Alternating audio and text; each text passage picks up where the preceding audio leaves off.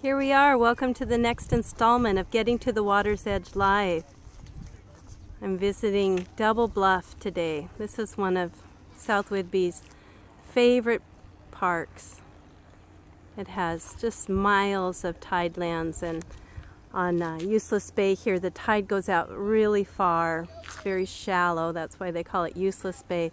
But the tide goes out so far and makes wonderful space for beach walking. You can see the bluff up above, and behind the bluff there's an off-leash dog area, which makes this a favorite spot for pet owners. And these warm tide pools get heated by the sun on these great summer days and make it a fun place for kids to play. There's a nice picnic area, a little bit of grassy spot, drinking fountains and restrooms. The parking lot is filled to overflowing today. They're parked way out on the street, but it's a nice walk into the beach.